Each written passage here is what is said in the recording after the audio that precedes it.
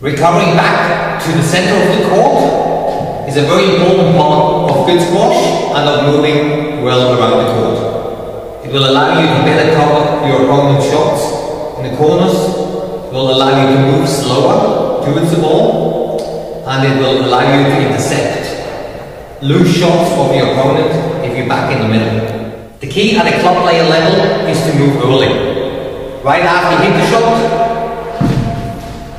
you want to try and recover back towards the center of the court. Keep in mind, the closer you keep the balls away from the middle, tight to the sideboard, easier it is to clear. The more you play the ball in the middle, the harder it's going to get to clear the ball. Club players often don't fully recover back to the center by the time their opponent hits the shot.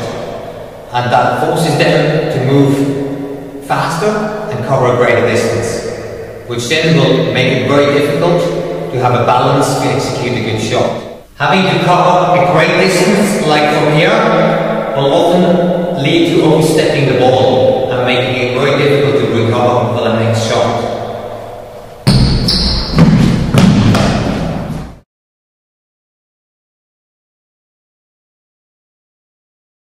If you start running from the middle, you have less distance to cover, and it will be easy to time your movement and have a good balance,